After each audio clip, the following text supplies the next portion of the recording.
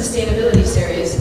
My name is Meg Gray, and I'm the Science and Technology Librarian at PPL. And this series is an ongoing partnership between the library and Southern Maine Conservation Collaborative. And this is Jess, she's the executive director of that organization. And we've been doing this for almost 2 years. We aspire to bring a diverse group of speakers to share different aspects of the work moving Maine towards a greater endurance and sustainability. And we typically meet here in the Rhines Auditorium on the fourth Wednesday of the month at around 5:30 p.m. Next month, we're really excited. We're partnering with several other area organizations, and we're going to be screening the documentary Dawnland at 6 p.m. on October 24th. So we hope that you'll come and join us for a free showing of this movie. It's a moving and groundbreaking film about the Maine Wabanaki Truth and Reconciliation Commission, the first of its kind in the nation. And we're pleased to welcome two special guests who are integral in the creation of the film. And we will also be joined by students from the telling room, and they'll be presenting pieces created specifically for the occasion. Tonight is sort of our kickoff for the season, and we're very pleased to have Nat Wheeelwright here. He co-wrote the Naturalist Notebook, and he's a professor at Bowdoin, and tonight he's going to describe the origin of the project and the joys, challenges, and fulfillment of keeping a systematic nature journal. Jess is going to introduce him. I'm Jess Burton, and I direct the Southern Maine Conservation Collaborative. We're an organization based here in Portland, and we work with 19 land and water conservation organizations that focus their work in Southern Maine.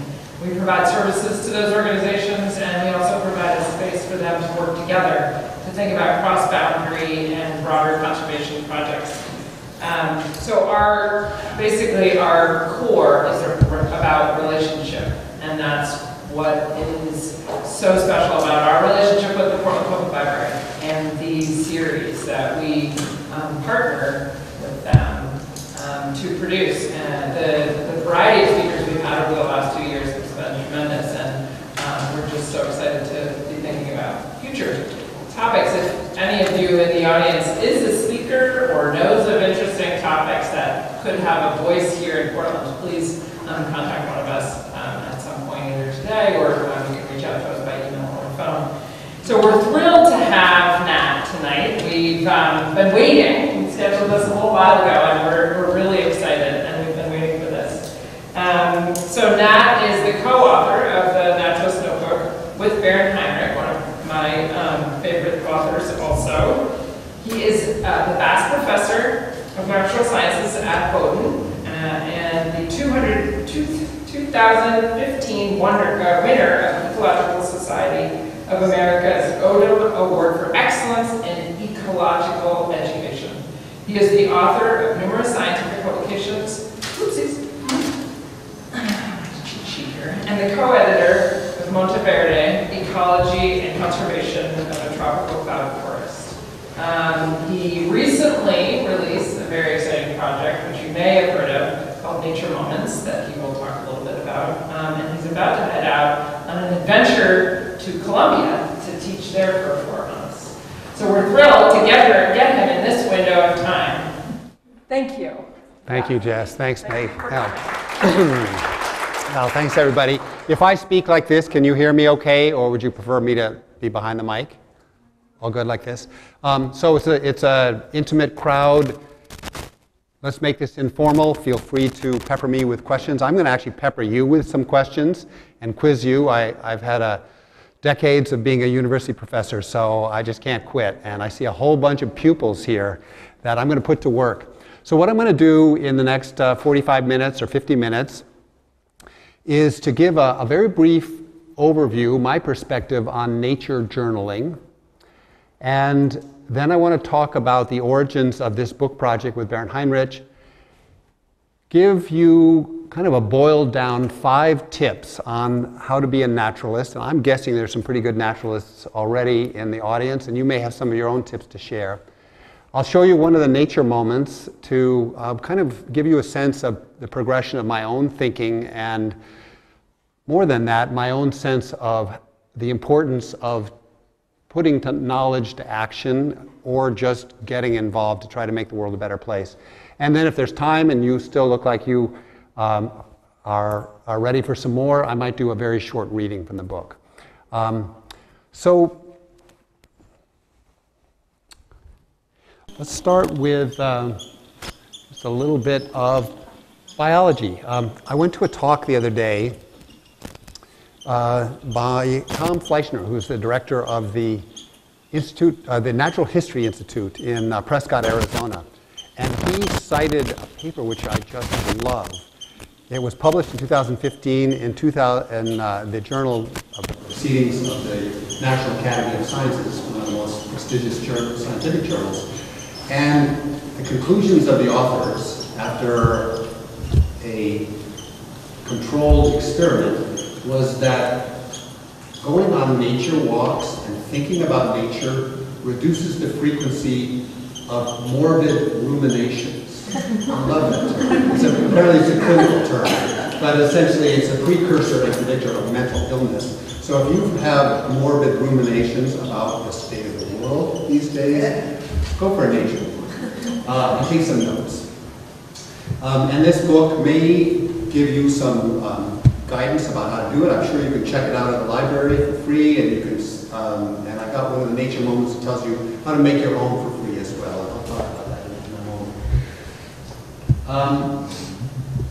I decided to write this book after I reacquainted myself with a book I didn't even know I had been taught from. Anna Boster Comstock wrote a book called The Handbook of Nature Study in the early 20th century. And I'm guessing from some of the people my age here that you probably either read this book or were taught, like I was, by somebody who had read this book. Is anybody familiar with this book? Well, and the origins are really quite interesting.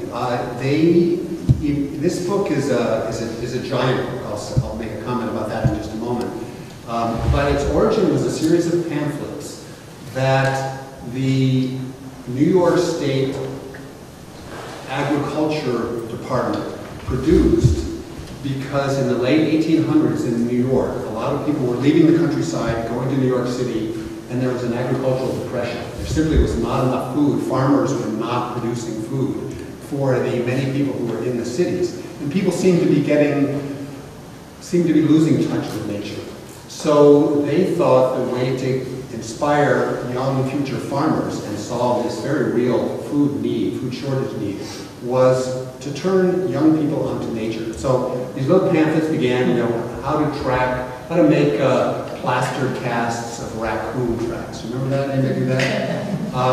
Or how to spatter a toothbrush dipped into ink on a screen with a fern on a white piece of paper, and then lift the fern and you have this beautiful silhouette of a fern. That's all in this series of pamphlets. And Anna Comstock put it together into this handbook of nature study. She says something very interesting at the beginning of this book. It's 887 pages. It weighs several pounds. She apologizes for the length of the book. It does not contain more than any intelligent country child of 12 should know about his environment, naturally, and without effort. So she just expected and really anticipated that people were losing the ability, that everybody should know this, but they didn't understand, essentially, ecological literacy. So this sort of it's an echo of what many people talk about today, but I think 100 years ago, she was despairing about what people did not know about nature. They knew a heck of a lot more about nature than we do today, most people. So I thought, okay, well, what can I do? What do I know that can maybe help people re-engage with nature? And I thought nature journaling was a good place to start. Because this is something I've done for pretty, I won't say intently or intensely, because it's a very easy thing for me to do. But with some concentration, I've been doing it for a little over 30 years now. And I was curious about the origins of nature journaling. It actually goes back before Thoreau. I'll make a comment about Thoreau, but Gilbert White was one of the first formal nature journalists. He was a British parson, and he referred to his very parochial view of the world, but he didn't mean parochial in the kind of negative way that we think of it. He meant parochial because it was a country parish. That's what the term referred to. And he knew everything about nature in his parish and wrote it down in the Natural History of Saltburn, which is actually one of the most widely published books. It's not all that well known today, but it's had more than 200 editions, so right up there in terms of the number of publications that it's had. So we credit Gilbert White from the late 1700s as being one of the first nature journalists, but the more famous one, more familiar one for Americans anyway, is Henry David Thoreau, who published a journal that had 250,000 words in it. So it was lengthy. One of the points probably the major point I want to leave you with is that the way he did his journal was historical, epic, crucial for literature and philosophy and for the foundations of conservation, but actually was way too wordy to be useful as a way for people to nature journals. So I'm going to make a point that a lot of what you will read about how to do a nature journal, I'm quite sure is not the way to increase your understanding of nature. It's a great way to sort of avoid morbid ruminations and to sort of put stuff in, but not a good way to pull it out. And Thoreau realized that himself late in his life after he started to become exposed to Darwin's Origin of Species, published in 1859, so quite late in his life, and he began to hang around with scientists at the Museum of Comparative Zoology at Harvard. I'm not even positive it was called that then. And he went back to his journal and he started to pull stuff out laboriously out of sifting through these 250,000 words. And he produced, for the first time now, a really workable way to synthesize his very careful observations of nature, which had been kind of buried. And he produced tables like this.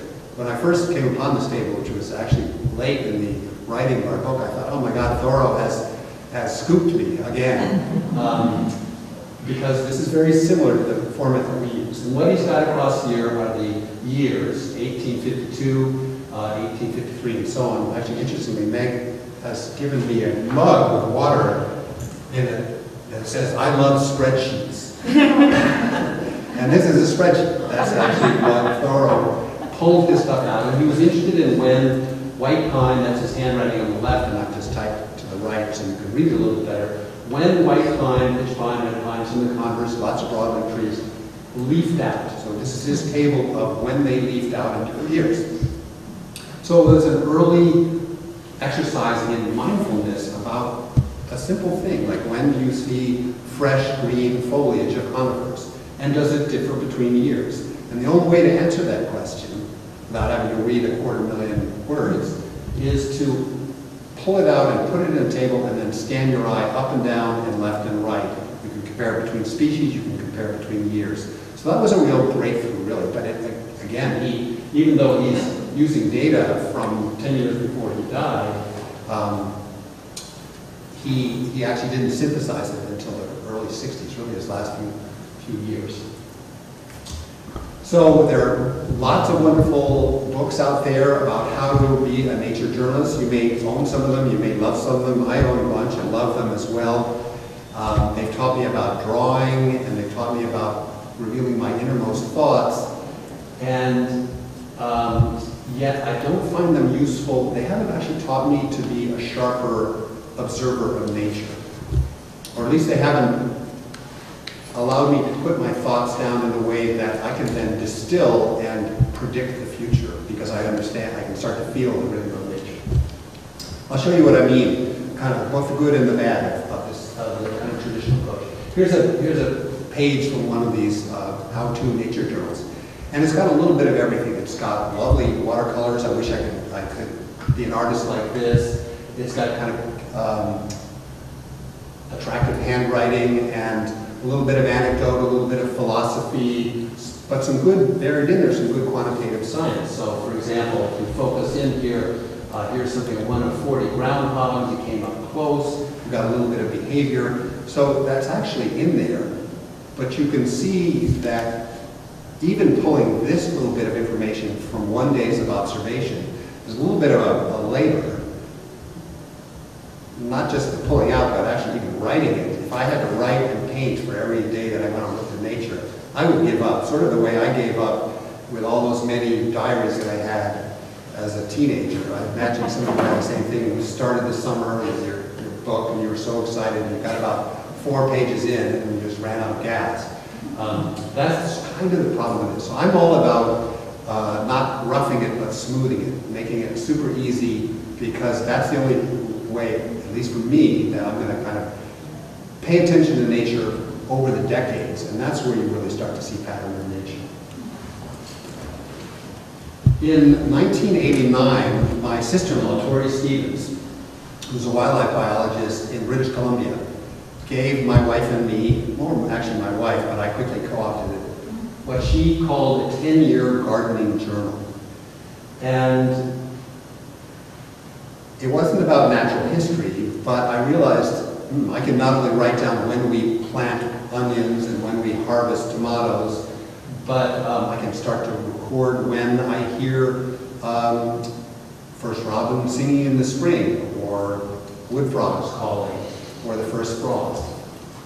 So I started and kind of took this journal over, and Tori just kind of came up with this format, as far as I know, pretty much on her own. And what my original journal that I co-opted here looks like is that lying flat, you have 10 days across and 10 years rather, down the side, with a little box. So that's all you get to write in. Now you can always put a little asterisk and cross-correlate with a journal or a book of watercolor sketches, something like that, and say, you know, see page 14 of your journal where you pour your innermost thoughts, or you actually do a pen and ink sketch. But these little squares don't give you much space to write more than a few abbreviated observations. And that actually is a virtue, as it turns out. So there are 100 squares, open at a glance. After 10 years, I wrote to Tori and I said, ooh, would you give me another journal? I've used that one up. And after 10 more years, would you give me another one? And so I've actually put up my request for the 4th decade of journals, because I actually like the format better than our book. I'll explain why in a second. It has more squares, and I'm used to that. So I decided that I would approach Bernd Heinrich. I'd known him when I was a graduate student at the University of Washington. He was at Berkeley on the faculty before he came to the University of Vermont. And then we kind of reconnected when we were both in New England. And I said, Bernd, I've got a great idea for a book. I essentially want to tell people about nature journaling, and I want the book to be kind of, basically it's about the naturalist. It's about the owner of the book. It isn't about us. And we'll write a little preamble and be kind of like the instruction manual to a lawnmower. You look at it once and then you file it away, and then the rest is for you. So that was the original idea of the book. I said, I'll do all the work. What I'd love from you is your observations as a naturalist, your gravitas, your name is got to give it some oomph, and some of your sketches. And he said, wow, fabulous, no work, book, and all I've got to do is give you some sketches. So he handed me a thumb drive, and I took it back. This is in his cabin in Well, in northern Maine. And it turned out that the thumb drive had 900 watercolor paintings that nobody had ever seen before, that he'd just been collecting. So he showed me his first journal. He has been nature journaling longer than I have. In fact, he began his nature journal when he was a 12-year-old boy. And this is a close-up of one of the pages in his nature journal. He'd just come from Germany. His family had fled Poland during the war. If you haven't read The Snoring Bird, the biography of his father and a bit of an autobiography, it's just a beautifully told story. His father actually stole mouse traps from the Berlin Museum and used it to capture rodents so he could feed his family during the food shortages of the end of the Second World War, after the war.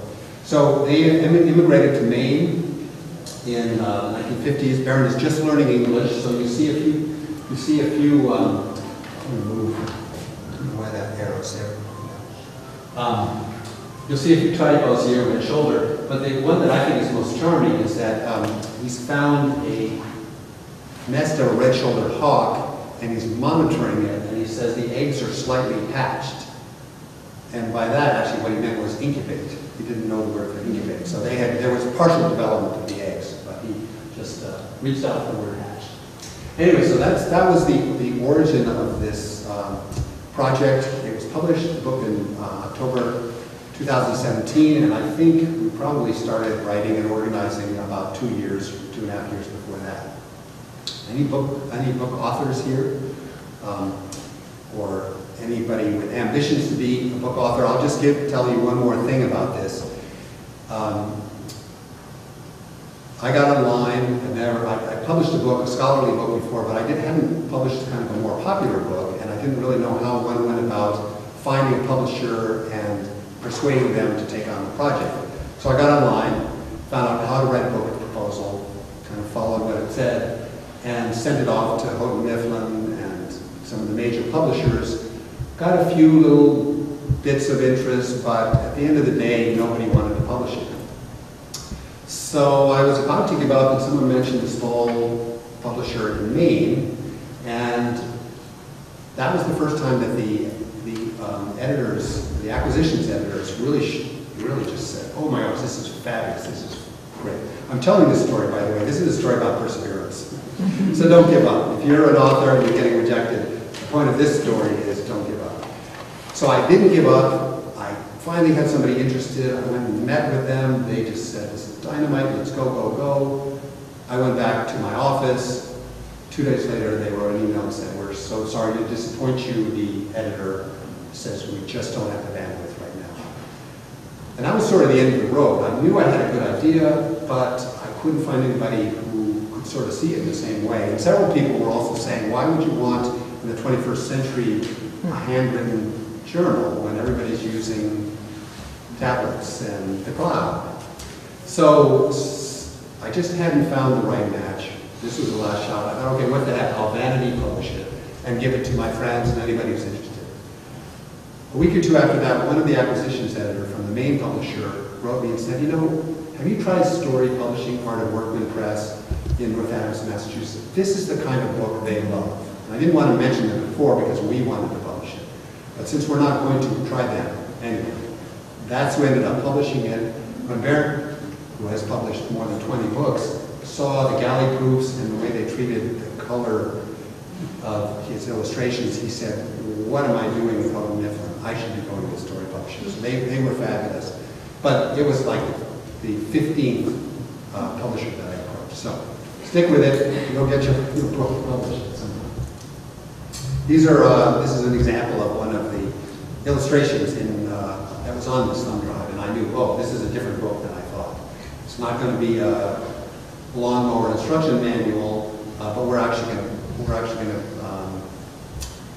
build a structure around it that's going to be even more useful and more beautiful.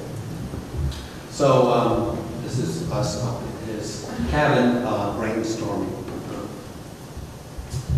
We decided we're both teachers, and decided to dedicate the book to teachers, our greatest natural resource. I really feel that more and more as we kind of go into kind of a funny dark ages where we don't know the difference between fact and opinion and falsehood, and it's all getting blurred, and we don't know who the experts are to verify. And our only salvation is for everybody to drop what they're doing and become a teacher.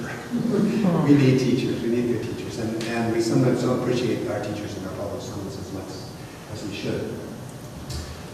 We also decided, Baron and I, since the kids are through college and their house is paid off, to donate 100% of the royalties of the book to conservation and environmental education.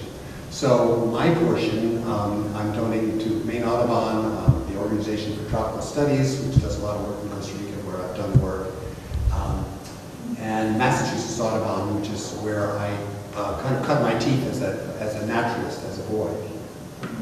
And Baron is giving his to the Forest Society of Maine. So if you're not members of Maine Audubon, just down the road. Gilson Farm is a fabulous resource. And you watch the busloads of kids coming from all over the state, Lewiston, Auburn, Portland, and they are doing a fabulous job in environmental education. So they deserve our support.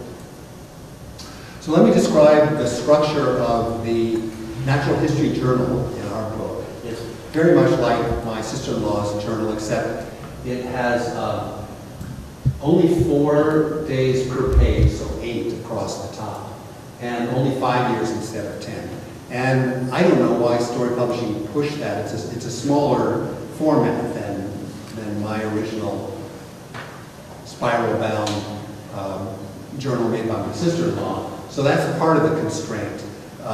Maybe they wanted to sell twice as many, and therefore it's only 5 years instead of 10. I think, though, what really pushed them was that they saw that the average person who may not yet be a naturalist or may not have had any experience with nature journaling would look at a 10-year project and think, oh boy, that's daunting, I'm not going to do that. But I might be able to do 5.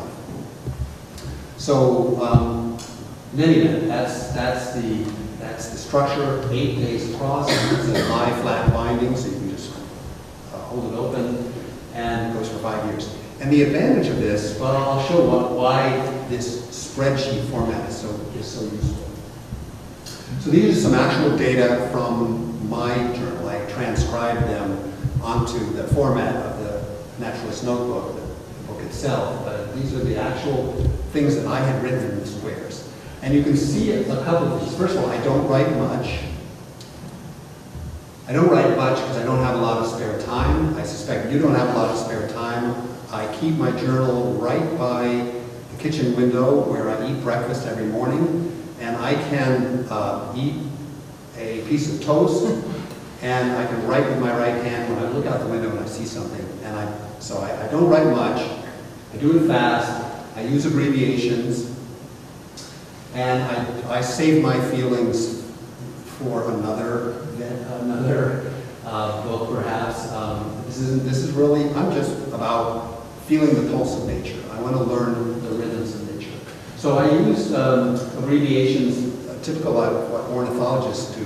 They'll take 4 letters. So black-capped chickadee, for example, would be BCCH, black-capped CH for chickadee. But I want to show the advantage of a spreadsheet approach here. Maybe you've seen this already. Pick the pattern out. YRWA stands for yellow-rumped warbler and vernal warbler. And rather than writing out, today I saw the first and writing out FIRST, I just do 1 ST, YRWA.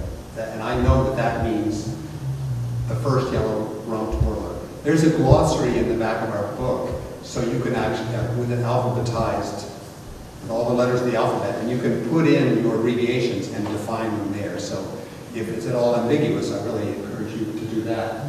In 2014, I saw one on the 25th of April, and then I can see at a glance that this is a bird that tends to show up, at least based on these 3 years, in late April. Not a surprise to birders here, but I can kind of fine-tune it and quantify it.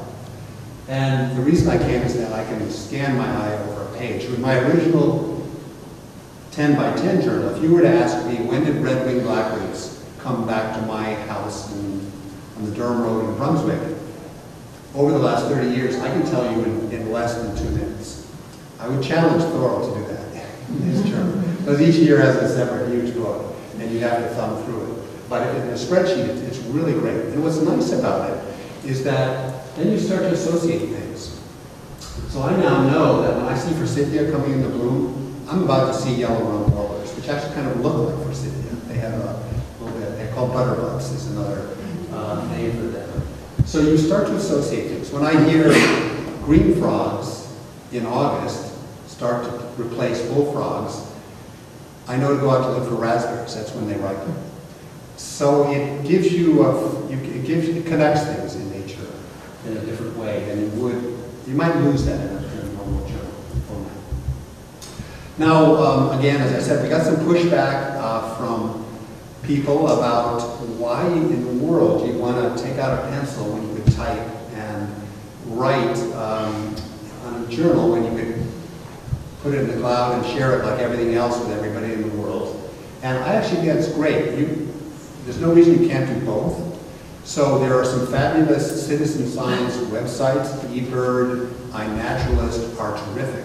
And in fact, this is really one of the most amazing times to be a naturalist, I would say, the early 21st century. The first time in history, I can go out in the woods. If I don't happen to have a cell phone, but if I had one, or if I'm with someone who did have one, and I saw a small moth in the woods, and I could take a picture of that moth, upload it to iNaturalist or one of the Lepidopterist websites, and have a team of experts come to a consensus of what species of moth that was, while I'm in the woods, in 10 minutes.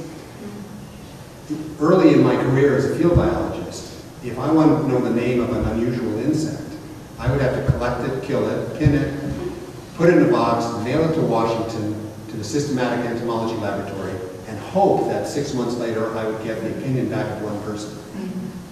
So it's a great period to use technology, to take pictures, to upload your data, to participate in these important citizen science projects. But it's also a great time, maybe an important time, not to share everything or not feel compelled to share everything. I hate to tell you, nobody probably cares when the forsythia in your backyard flowers, just like they don't care about mine. I care.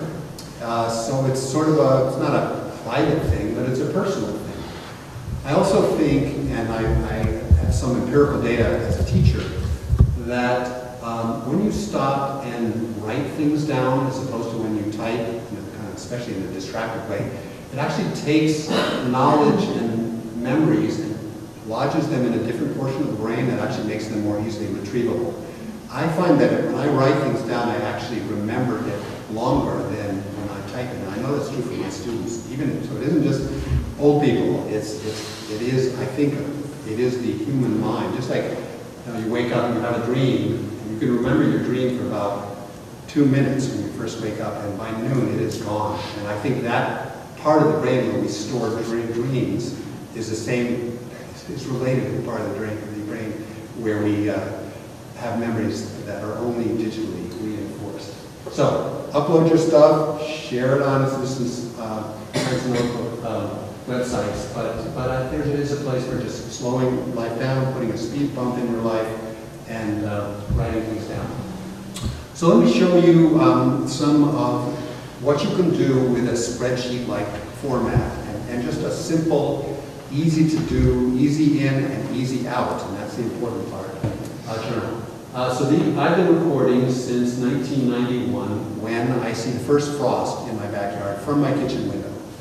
And I'm going to zoom in on these days, but just to show you the expansiveness. And you see a couple of gaps, and that's okay. Those are, I don't know, sabbatical years, or I just wasn't paying attention, or I just didn't do it. But that's okay. There's no guilt here with this. It's when you feel inspired, you put stuff down, and when you don't have the time or inclination, you don't.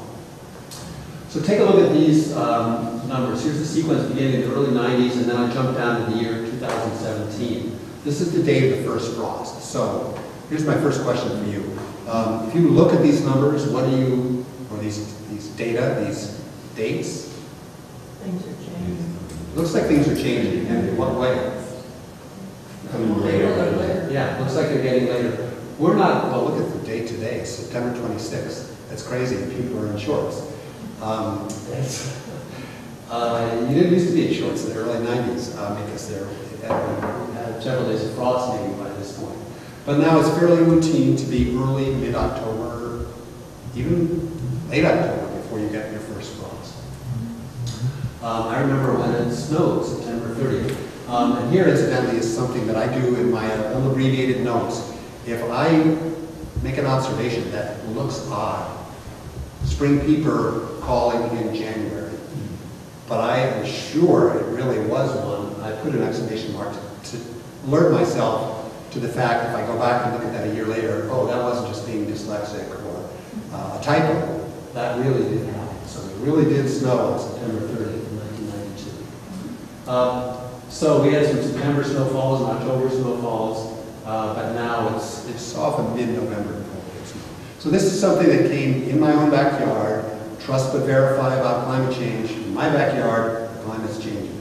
Lots of ways you can test that hypothesis and rule out the fact that climate change is a fraud, at least based on my observations of animals and plants and frost. It is getting warmer in the fall.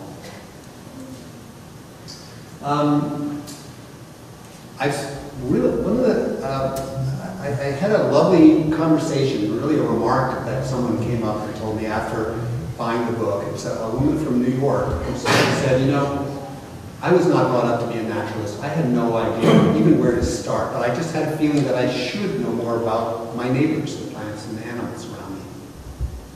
And she said, you know, I read the book, and the book said, oh, you can do it, you can do it. Start wherever you are, start with whatever interests you. She said, okay, I didn't know where to start. I started by writing down the temperature on the thermometer every morning. That was my way of engaging with nature. And she said, the oddest thing happened. After several weeks of doing that, I started to smell flowers and to hear birds singing. Well, similarly, I started with kind of the obvious stuff. And, you know, the birds, the flowers and trees. But I started to branch out now, and I found that actually my capacity to be interested in and knowledgeable about, curious about other groups of organisms that I thought were kind of, I didn't pay any attention to them or thought they were difficult as I stand. So dragonflies are something I started to pay attention to. I have another reason to do that. They're my plan B when birds go down the tube. Dragonflies are kind of like birds. They're very colorful, they're territorial, they're active in the day. They don't sing, but they do just about everything else. That's cool. So I decided, okay, I'm going to learn about dragonflies. And here's another thing you can do with your journals, is to pull out the phenology or the timing across time of different species of dragonflies. So they're now great field guides to dragonflies of the Northeast and actually the West, as a matter of fact. And what I've done is just array them to show you, what is this, 20-odd species of dragonflies in my backyard and the period of time where I see them. And I want to point out a couple things. This is the first great big dragonfly that you will see in a pond in New England.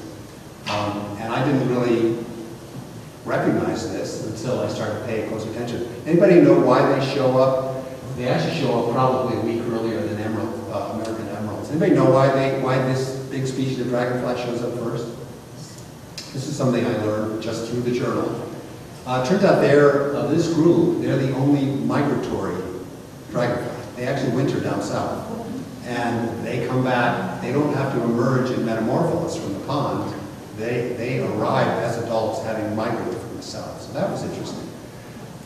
And the other thing I like to focus on, I'm really glad that I learned, is right about this time of year and for another month, maybe a month and a half, if you sit next to a pond or actually in a field, these companionable red dragonflies will land on your knees. Well, I now know that they are meadowhawks. And cherry-faced meadowhawks have a cherry-colored face. And they and the autumn meadowhawks are some of the last dragonflies that you'll see. Most of the early ones you can see, they die. And they overwinter as nymphs in ponds. So, good way to kind of expand your view of nature. Okay, so now I'm going to put you to work again. These are actual data of a different sort from my own journal, compiled from the late 80s to 2016, I think 2015. And what I've plotted is year on the x-axis here, the horizontal axis, and the date of appearance on the y-axis, or the vertical axis. So each of those points represent a particular year, say 2000, and a particular time where something appeared. Okay, everybody follow what this is? So tell me, if you were describing this pattern to somebody on the telephone, hey, I'm in a presentation, I need an answer to question number 2 here. Here's what I'm seeing. Well, how would you describe this?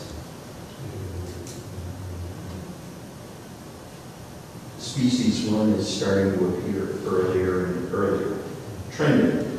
Yeah, it looks like there's a little bit of a dent. This red line is kind of dipping, suggesting that as you get to more recent years, it's coming earlier. Good. In a predictable way or not a predictable way? There's quite a bit of variation. There's a huge bit of variation.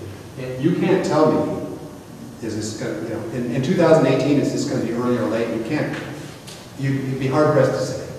I would not bet on that. So, two things. It looks like it's coming earlier and earlier, and it's highly variable between years. So this should be making you think a little bit about the biology and kind of going through your mind, okay, who could this be? Let me contrast that with species 2. Another species, exact same scale, slightly different dates, but the same number of days. I think that's a 30-day period there. And the same years. How would you describe this one? More consistent. Much more consistent, much more predictable, much less variable. And do you see a trend towards earlier? No. Anybody want to make a guess what these two species are?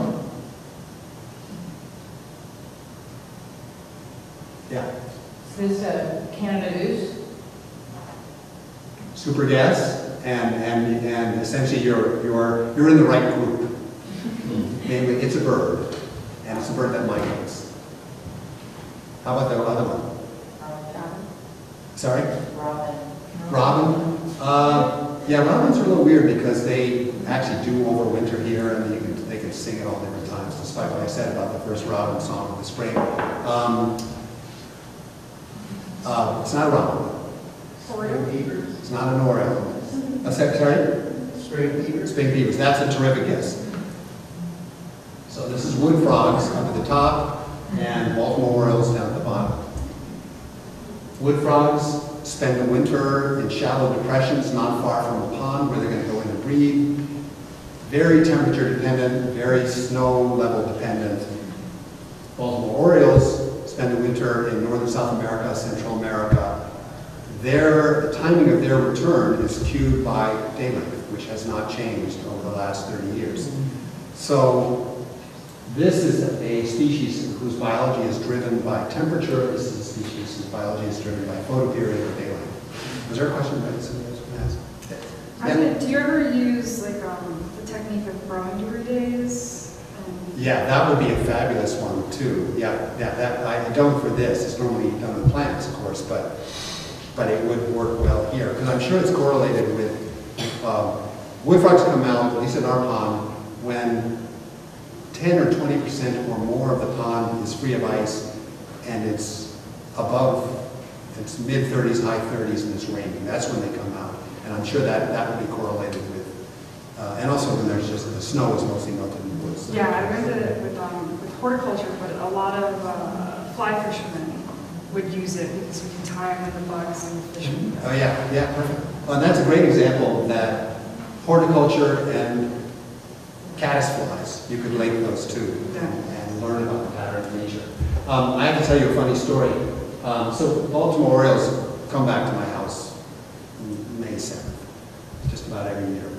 I couldn't believe my eyes. 2 years ago, I got an envelope in the mail from a mail carrier. You take the Brunswick Times Record, fine newspaper, and she was offering a free subscription, year subscription to Brunswick Times Record if you could guess when Baltimore orioles showed up in her backyard. I thought, man, this is shooting fish in a barrel. This is so easy. Anyway, I was off by one day. I didn't win the prize, but I thought that was going to be pretty easy. So there could be some monetary reasons for So let me turn to 5 certain tips about being a nature journalist. This is my philosophy anyway, and a lot of it is simply repetition of what I've told you before. Keep your records brief and easy. As I say, this is where I have breakfast, there's my journal, there's my cereal, there's my pencil, and I have a pencil and a journal. Couldn't be easier. I spend no more than 10 seconds writing each of these observations, then I get back to my busy day. I'm looking out the window, and it's super easy. I'm not a hugely disciplined person, so that's what's let me do this for 30 years. Not just effortlessly, but with real pleasure, increasing pleasure. do simple experiments. This is something we don't, I think, teach or model enough. Rather than just sit back on a couch and look at nature and say, isn't it grand, and watch nature videos, go out and mow half the lawn, not the whole thing, and then go sit back and watch what happens while you drink iced tea. Or put up a bird box. Those are all experiments. Or snap a twig and look at the drops of sap that come out and count them. And then do it again a week later. This is how you, I think, engage with nature, and you really can learn a tremendous amount. Kind of a more experimental engagement. Baron Heinrich is one of the most natural experimental scientists I know. You pick this up in all of his books, but when we were visiting once, I looked out the window, or I just happened to notice some activity to my left, and I looked out, and it was clear he had a bird feeder of some kind, but when I looked more closely, can you see what he has on the stump? He's got a couple of mice that he snapped in his cabin, and while we were looking, a chickadee came down and plucked the fur, which they used to line their nest. So that's actually a useful thing to do if you happen to snap a mouse. Don't just heave it in the trash. Put it out on the stump and watch what happens next.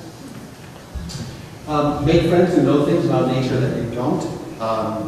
Some of you may have known Sam Ristich, the great mushroom guru. I just love walking in the woods with him. Ralph Pope is someone else. He knows a lot about lichens and mosses, which are hard groups to learn on your own. So if you can find a friend who knows more than you, or someone who knows about birdsong and you don't, stick with them, bring a pad and a pencil and take notes.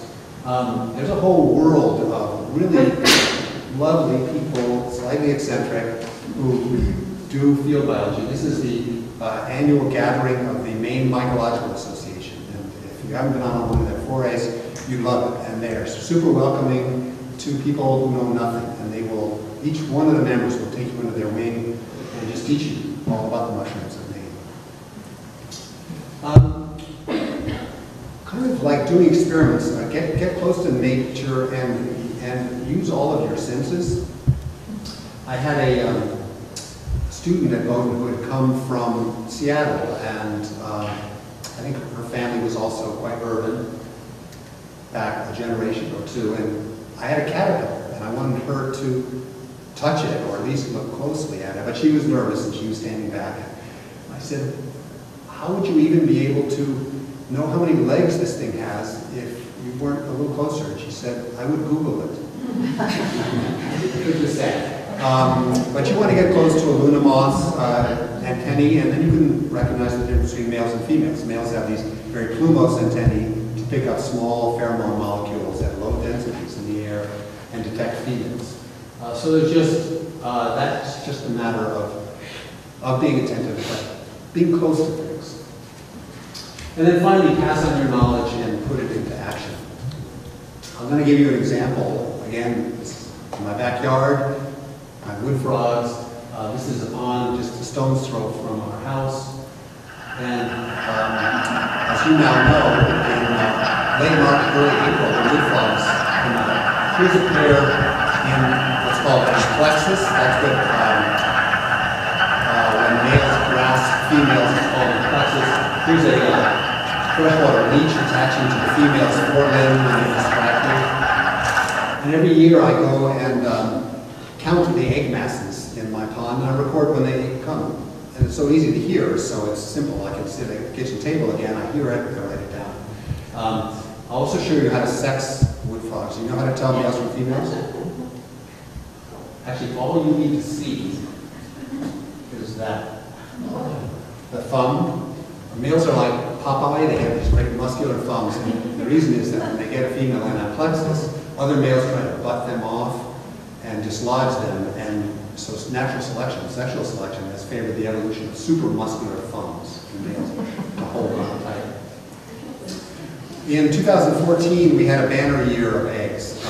We had, I think, 650 egg masses in the pond. Each egg mass has about 800 eggs in it. And hatching success was really high because the leech populations that year were fairly low. So there was an absolute river of tadpoles swimming around the pond. And on June 14th, I believe it was, at 5 in the afternoon, my wife went out for a swim in the pond and came back into the house and said, every stroke I took, I was hitting tadpoles. There are so many tadpoles this year in that pond. I went out at 1 o'clock the next day, 20 hours later, and this is what I found. Every single tadpole in the pond was upside down, showing me its white belly, and the floor of the pond was littered with corpses.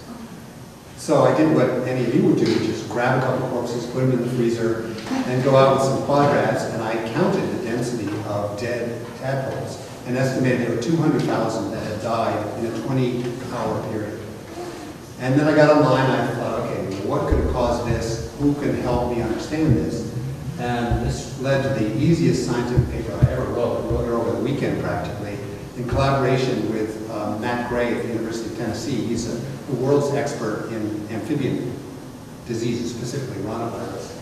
And he did the molecular biology. He said, "Did you happen to save any specimens?" And I said, "Of course. They're in the freezer. I'll ship them to you." So he did the molecular biology, PCR, and quantified the rhinovirus. He said they came back glowing. So we published this paper, which got a lot of press because it was about death, which is always popular, and it was sudden, well quantified, and we knew what the cause was because of his lab work. And what this has done is actually changed the way the Inland Fisheries and Wildlife now monitors vernal pools. It used to be they would get citizens to go out and look at pools, count egg masses, and then you're done. But you're not done because you need to return a month and a half later to see if the pond actually produced any surviving tadpoles. This is my grandfather, and he was of a generation where he was sort of a gentleman hunter and shot all kinds of things. And I have 4 older brothers, and when we all reached the age of puberty, what he imagined to be puberty, he would summon us one by one down to his house and presented us with a shotgun and then take us out in the woods and fire off a couple rounds and show us how to be safe and manly with guns. So I was the 5th of 5 boys in a row, and when I came, instead of a shotgun, he gave me a double-barreled pair of binoculars. So that's kind of how I got my start as a naturalist. And he taught me, instead of how to shoot a gun, he also later taught me how to shoot a gun, but taught me how to just recognize birds by their song. And it just, for a 12-year-old boy, absolutely magical. Just to wind it up now, I'm going to end with a nature moment, but after we published the book, I read this poem by Mary Oliver. This is just one of the stanzas of the poem called Sometimes. And this actually scooped us as well. This is the book. Pay attention, be astonished, and tell about it. There is some urgency. The Oxford Junior Dictionary, which used to have the words acorn, pasture, and fern, needed to make room, so they dropped those words and replaced them with blog and voicemail and cut and paste. So if we're going to listen to Anna Comstock, we really do need to remind children what a fern is and what an acorn is. So the last thing then I'll end with is a 1.5 minute video I took off last year and decided that kind of in response to cuts at the Environmental Protection Agency and kind of despair about support for conservation and environmental quality, that I would try to make a video every week in my backyard about some aspect of nature. And I actually made it. This morning I was working on the very last one, so I'm done, but I thought I would just show you one. You can find these very easily on the Bowdoin website or the Maine Audubon website or on YouTube, and they're just called Nature Moments. So just Google Nature Moments Bowdoin or Nature Moments Wheeelwright or Nature Moments Maine Audubon, and you'll find them. So this is one of the...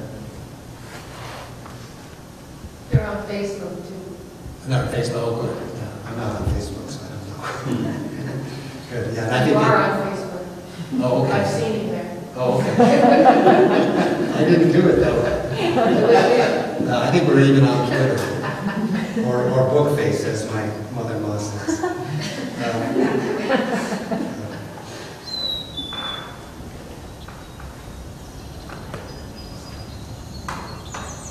Have you noticed how much of the world is covered in lawn? It looks pretty, but think how much time we spend mowing it and how much gas we burn. And lawns seem a little lifeless. I wonder what would happen if you didn't use any pesticides or fertilizers and just let your lawn be for a little while. When I tried that experiment, the next thing I knew, 3 dozen different kinds of flowers appeared out of what I had thought was a monoculture of boring grass. Mints, like this heel-all, delicate bluets, lemon buttercups, lacy yarrow. It's true that most of the flowers were actually not native to the U.S. They were originally introduced from Europe and Asia. But that's okay. They added to the biodiversity of my backyard. And check out what I found visiting the flowers. Pearled crescent butterflies, bumblebees, hoverflies, crab spiders eating hoverflies. They, in turn, provided food for the pair of phoebes that nested on our porch. The original inspiration for lawns came from the manicured estates of the French and British aristocracy, visible proof of their wealth and leisure. In America, the tidiness of your lawn is almost seen as a reflection of your moral character. What better way to demonstrate that than to share some of your lawn with other animals and plants? Thanks very much.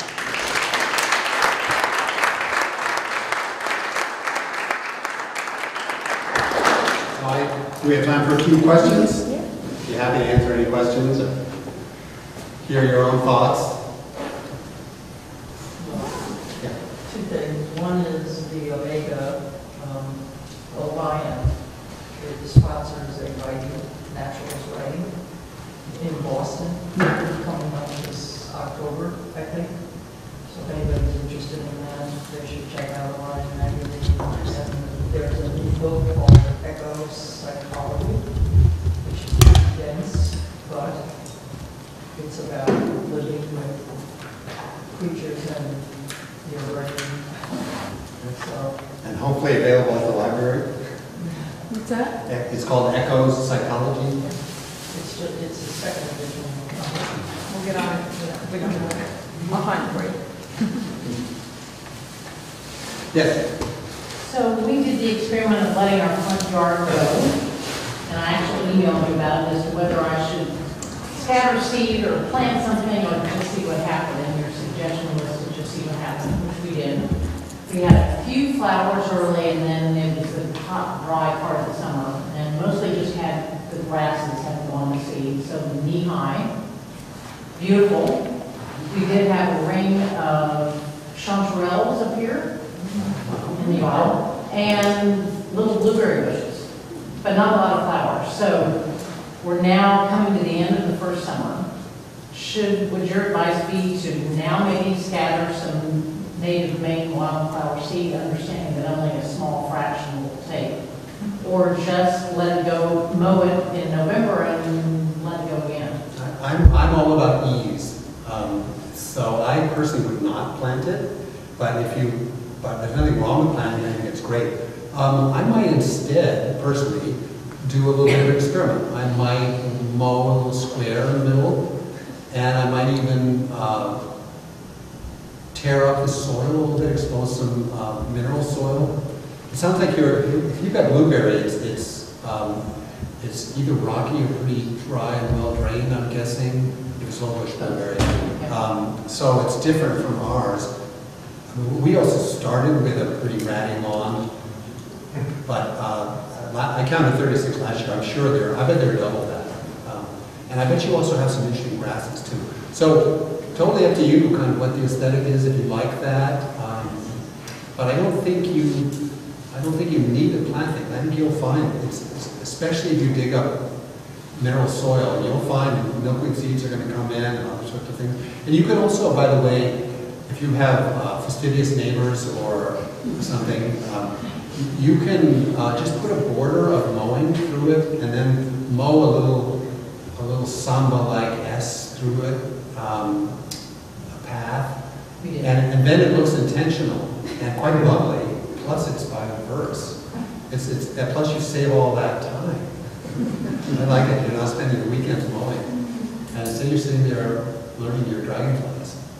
So we did mow the border and mow a path, and we actually put a sign up that said pollinator project. Thinking that if someone started to complain about it being unkempt, they might see that there was a purpose. Maybe, hopefully you'll start a fad and it will spread over your neighborhood. Yeah. We're both our neighbors, and we're doing likewise, but yes, we have started likewise. We've already done it. Yeah, Nice. you have Lots of flowers. Talk to them, they have lots of flowers. Butterflies. Yeah, and butterflies. And dragonflies, there's lots. Cool. At least you're not like the university professor in Minnesota who set fire to her lawn and then put a habitat sign up for her because she got cited. Well, fire, actually, that's another treatment, that's a great, and it gets back to doing an experiment. Yeah, all this is good. When you mow, you've done an experiment. When you stop mowing, you've done an experiment. This is experimental science. It's the paying attention afterwards that It's turns really into fun to vision. watch, because we haven't mowed for a long time, and you can watch the plants migrate. That's, I Yeah. know, watching plants migrate, I know. Yeah, But it's yeah. great fun. Yeah. I highly recommend it. And now I see these putting green like emerald lawns, and they feel somewhat nauseated, especially when I go into one of the big box stores and I see the rows of poisons. They're getting bigger. They're what? The roads are getting bigger. They are. No, and the stuff is deadlier. These neonicotinoids are really quite bad. I used to teach a lab at Bowdoin when I first joined the faculty there 30 years ago, where we take the students out, and they only had an hour and a half or two to collect caterpillars in September. But the exercise was to record large samples of caterpillars in different microhabitats, look at their behavior, their color pattern, are they camouflaged, are they brightly warning colored. I went out to film caterpillars for one of the last nature moments with my wife. We split up, we looked for an hour in August, and we could not find one caterpillar. So it's and you probably notice butterfly numbers. Monarchs are rebounding, which is nice, but butterflies in general are so much scarcer than they were 30 years ago, and way scarcer than in my childhood. It's pretty astonishing. And I think it's because people's lawns are just drenched with poisons. But that's hypothetical. They're also mowing to habitat. And they're mowing the habitat. Every time they mow, they take away the firefly habitat, and then they say, remember there used to be fireflies? Yeah. I write about all this stuff on Facebook all the time. And the other thing is, if you do find that you do have blueberry bushes, that means you have acidic soil. Throw on a little more peat, throw a little soil acidifier, and encourage it. If you have lawn underneath your trees, throw down peat or a little bit of soil acidifier, and the moss will come out and be so happy. And that number 5 soil will be sour, and it will hate, and the grass will hate it, and it will just kind of go away. And you don't have to mow moss. That is soil science. Yes. Yes. I was just wondering, you showed us a picture of a butterfly, it was a pearl something? Pearl crescent. Crescent, okay. I saw that the other day and I didn't know what it was, so. Yeah, super common. It's one. Yeah, there are inornate ringlets, pearl crescents. Some of the fritillarias are still around, but boy, the diversity is way down. Did you see painted ladies this year? Usually I see a number in the spring. I would say less and less each year. Yeah, and I'm now quite excited when I see them. And they used to be the commonest, one of the commonest early butterflies. I saw hundreds of them last year. I saw 3 of them. Insect populations do tend to cycle, so, and monarchs are a great example, because I was despairing about them for a couple of years, and this has been a great summer for it. Yeah. I pretty much do the same thing you do with my journaling. A lot of times I take a bet about when the ice leaves. So I always have a bet on the first snow, when the ice finally gets from the backyard that never gets any sun.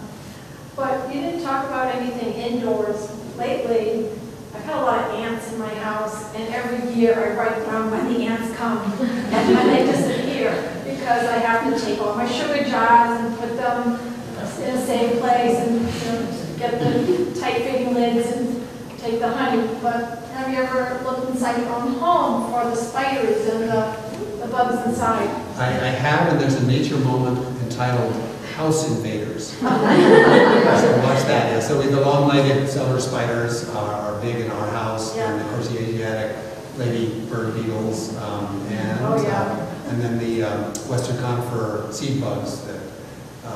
Those are the big three that we really concentrate on. But the ants are fabulous. You get this great succession of ants in your art kitchen over the course of the day. So back there, yes. What's the most surprising notation that you've made in your journal? Oh wow, I would look for 2 or 3 exclamation marks and I would find it. It would take me a couple minutes, but I could answer it if I had it. I think, this isn't that surprising. The first time I saw it, I was surprised, but now I realize it's regular, and that is thunderstorms in January. You go into the water cooler at work, and in late January, and people are, oh my God, could you believe it? Yeah. Last night there was a thunderstorm. I think, well, there was one in 2016, and 2013, and 2011. It's regular. That's what happens to me. What else? Oh gosh, I'm drawing a little bit of a blank. I saw one just the other day that surprised me. I don't know. A fun thing, this isn't all that surprising, but it's one of those discoveries that is fairly fresh for me. I've learned where a phoebe spends the night in our backyard. And I just stumbled upon it. I flushed by mistake when I was doing some chore in the evening, and it came out of the shrub. So the next night I went out and looked in the shrub, and he sits on the same twig every single night. So I just love to go out with a flashlight and see, yep, he is still there. I can't believe he sits on that twig. Yeah. I have 2 questions. One is, do you know what caused the rhinoplasty? The rhinovirus? Yeah, I'm sorry. So rhina is the scientific name for the genus of, actually it's no longer used, but of wood frogs, bullfrogs, green frogs. That's rhina. So it's a virus that attacks frogs. And it came over from Africa, probably with African clawed frogs, the xenopus, and they use them in laboratory research and also apparently for pregnancy tests. For some reason they use this frog. So that brought the virus over. It got out in the late 1980s and started to appear in the wild in the 80s and 90s. And now that we're paying attention, we realize it really is a big problem. I would be very sad if the spring comes when I don't hear wood frogs, but it's very hard on wood frogs and it's very hard on spotted salamanders. And part of the problem with this virus is that it's tolerated by green frogs and bullfrogs and painted turtles, so they harbor it. And so it's not as if you could wipe out a population of wood frogs and then you would wipe out the virus. The virus sticks around.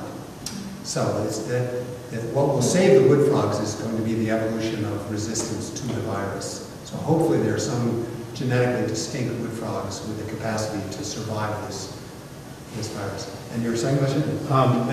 It's been a source of conversations on Facebook, people I know, and I've witnessed it myself, unbelievable amount of dead squirrels on the road. And just wondered if you had it. So that's a function of an unbelievable amount of live squirrels this year that are then forced out by high population density, forced to disperse.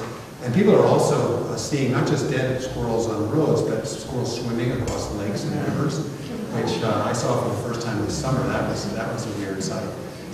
So it's all about, at least this is my understanding, it's all about the fact that last year was a huge acorn year and beech mast year.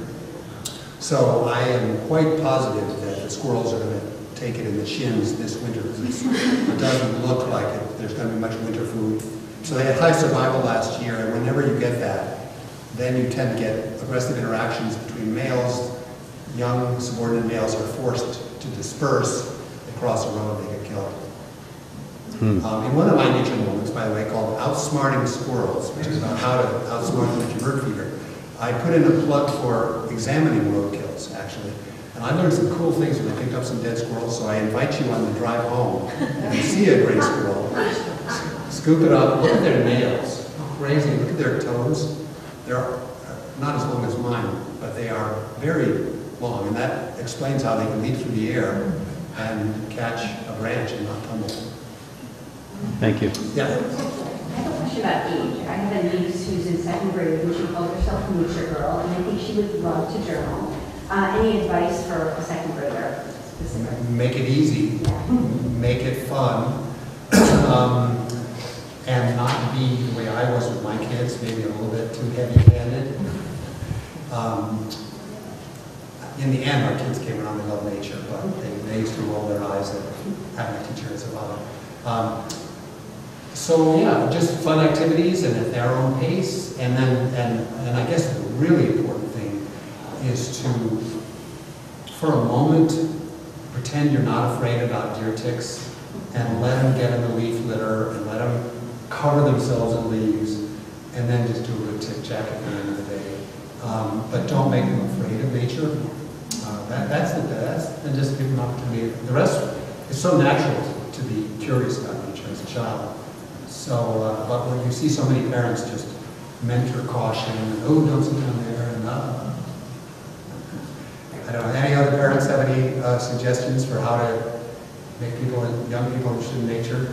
Well, one of my favorite things for the fall is the katsura tree. When the leaves get really dry, they smell like cotton candy. So like kind of just assimilating it to like fun, sweet things and stuff.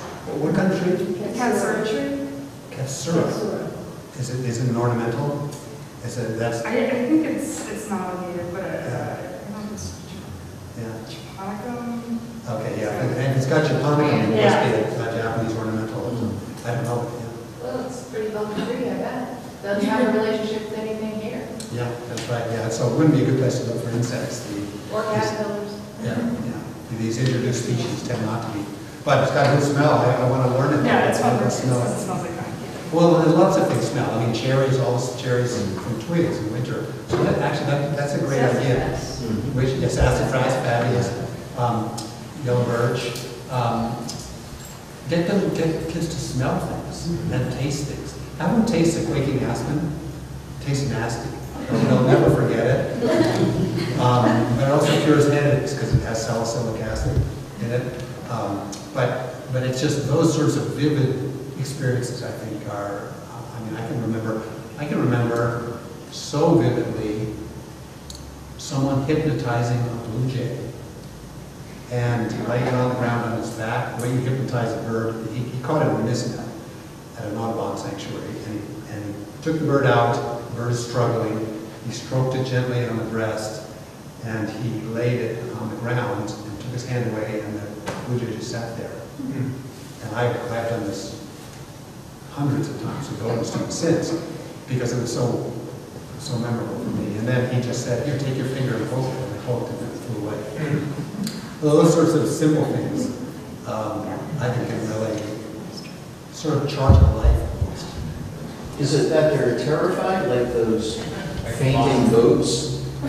I don't know. My hypothesis has been that it's an adaptive reaction. If you, let's say, have been pinned by a Cooper's hawk and it's put its wings on you and it's got its talons pressing you to the ground, or a fox has its paw on you, and then the fox, grooms himself because you're not moving, that might be the opportunity to go. So they just play dead, but I don't know. But they totally conk out. Robins, you can do it too, and go in that lunch. Try it. If you get a bird in your garage or something, just capture it, put your hand in like a peace sign around their neck so you hold them without squeezing the breathing of their chest, and put their back on your palm, so that's the way to hold a small bird, and then gently stroke their breast without touching their feet. If you touch their feet, it resets them. So you just got to touch the breast softly, and you get softer and softer until I'm not even touching them. And then just like you're shoveling a pancake off a spatula, get them on the ground on their back.